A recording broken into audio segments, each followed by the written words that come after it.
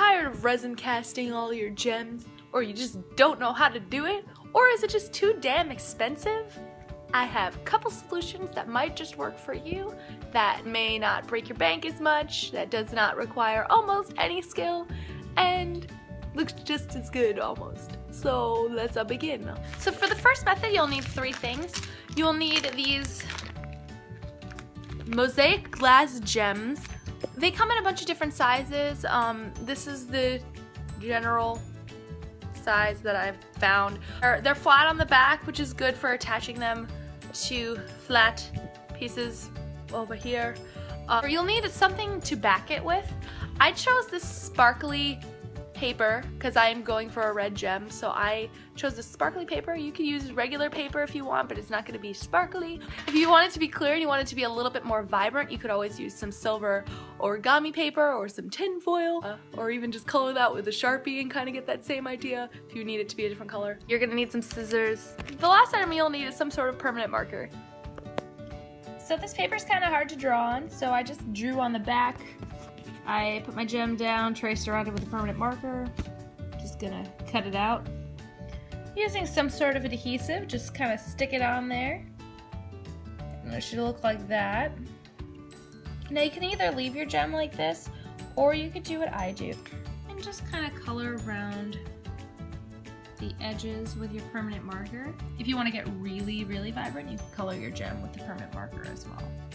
If your shape is a little bit more difficult than a circle, like for my Ocarina of Time Zelda, I had kind of a teardrop shaped gem. If it's a rectangular or anything like that, you can actually find clear ones at the store. I needed a bunch for my upcoming costume, so I have a bunch. But you can get individual ones in the jewelry section of Michael's, of Walmart, and you can just kind of do the same method, only they'll be cool non-circular shapes. Also, keep that paper someplace that isn't near your costume because it sheds like crazy and you will get red glitter everywhere. For simpler shapes, you could always just buy these little acrylic gems.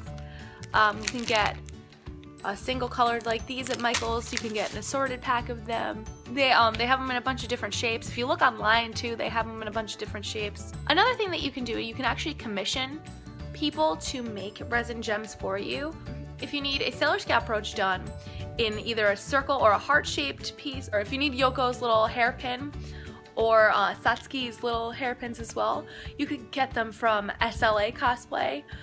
They're wonderful people. Their prices are really, really, really affordable, so I will link them below. There are a bunch of other people as well I don't know the names of, but definitely commissioning is a good way to do it because they have the set molds and they can just do it a million times for you. If the gem size that you need is a little bit smaller, about this size, but you need it in a specific color or you need it to be like a diamond or something or a heart, method that you could use is you could use your shiny paper, you could use your origami paper colored in Sharpie, whatever you want, and you can just get your hot glue gun and just dab it on there and make it a little gem. This is just a quick and easy way to do it without spending any money. I use this for my Twilight Princess Zelda armor, and it worked just fine for a small little thing. You could also just use ribbon that you have lying around to create that China shiny effect. My last method that I can give is, I don't have any with me. I was gonna buy some for this video, but I just really couldn't afford it. There are these flat marbles that you can buy to put in like fish bowls or plant vases. They come in all different colors. They're like $2.49 for a giant bag of them. They're affordable. You can get them at Michael's. You can get them at like Home Depot, I'm pretty sure. You could get them at Joann Fabrics. You can get them at any normal craft store. They're pretty much the same size. They're about that big. So yeah, it's a quick and simple video, but I hope I could help some people who are just trying to save some money, and I'll see you next time.